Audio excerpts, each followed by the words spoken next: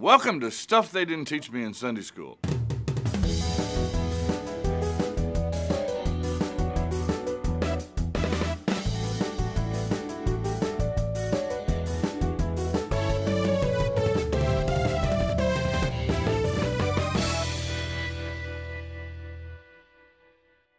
We're sometimes tempted to think that Jesus got himself at odds with the law of the Old Testament, and to some extent he does throw out Old Testament laws. We're going to look at that. But basically what he runs headlong into is the tradition that comes from the Old Testament laws. The Talmud was being collected at this point. The Talmud was the Hebrew text with commentary around it about what that Hebrew text really meant. The Pharisees and some rabbis had identified 613 laws in the Old Testament, for example, and they decided that to avoid going into exile, they would keep those laws. That's what God wanted, was them to keep those laws. Well, the laws seemed kind of unkeepable to them, so they began to define what those laws were. There's laws about don't work on the Sabbath. That's all the law said. So they began to define what was work and what wasn't work on the Sabbath. That would have been in the Talmudic section, the commentary section that went around the text. It's those traditions, those commentaries, that Jesus gets most crossways with in the New Testament.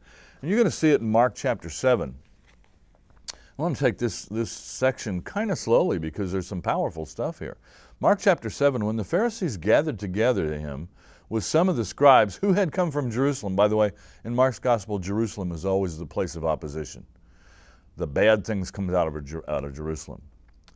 He says, for the Pharisees and all the Jews did not eat unless they washed their hands, observing the tradition of the elders. That's that Talmudic stuff. And when they come from the marketplace, they do not eat unless they purify themselves, and there are many other traditions which they observe, the washing of cups and pots and vessels of bronze. And the Pharisees and the scribes asked him, why do your disciples not live according to the tradition of the elders? The question is not, why don't your disciples live according to the Old Testament? The question is, why don't your disciples live according to the traditions drawn from the Hebrew Scriptures? But they eat with hands defiled. In other words, they don't ceremonially wash their hands before they eat. He said to them, well did Isaiah prophesy of you hypocrites. Boy, he's right in their face on this one, isn't it? As it is written, and then he quotes Isaiah 29:13.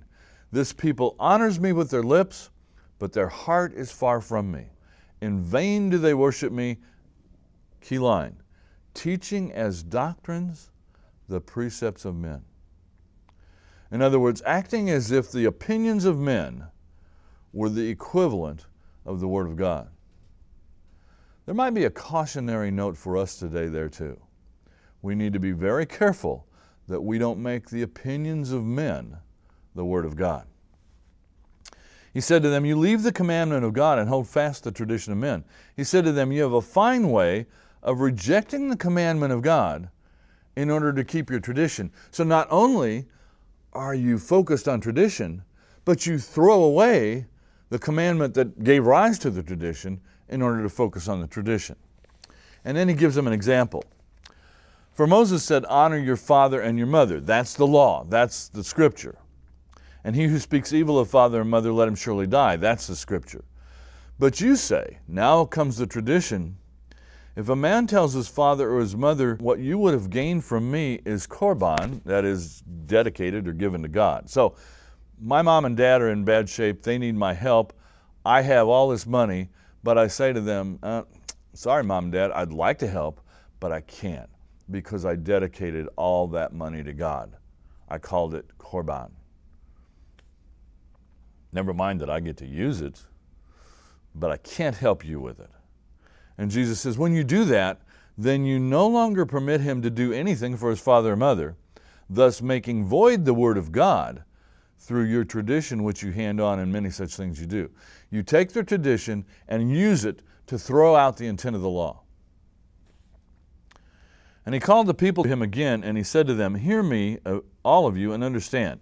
And this next line is a powerful, powerful line. There is nothing outside a man which by going into him can defile him, but the things which come out of a man are what defile him.